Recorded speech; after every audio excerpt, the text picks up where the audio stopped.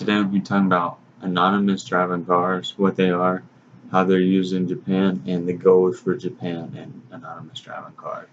So, autonomous car is a vehicle that's capable of recognizing its environment and operating without a human involvement or passenger in the car at all. So it could come pick someone up with no person, have someone in it, drive with them, and drop them off safely. And it can go anywhere where a normal car and human can go, and it should have all the knowledge that an experienced human would have as well. Okay, the reason why I picked Japan is because they're always growing in technology. And whenever I was reading about the autonomous car, I was thinking, wow, this is going to be perfect for Japan.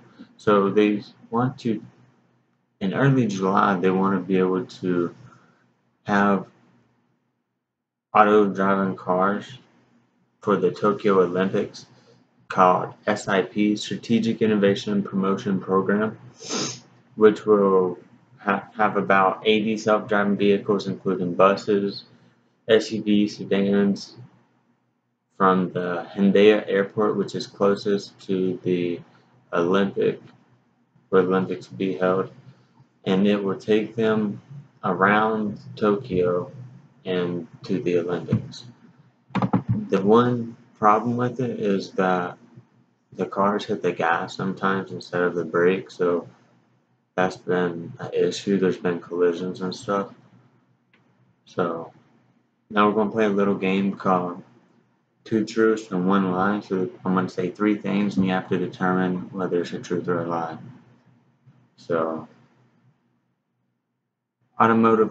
automatic cars will be implemented in Japan for the Olympics.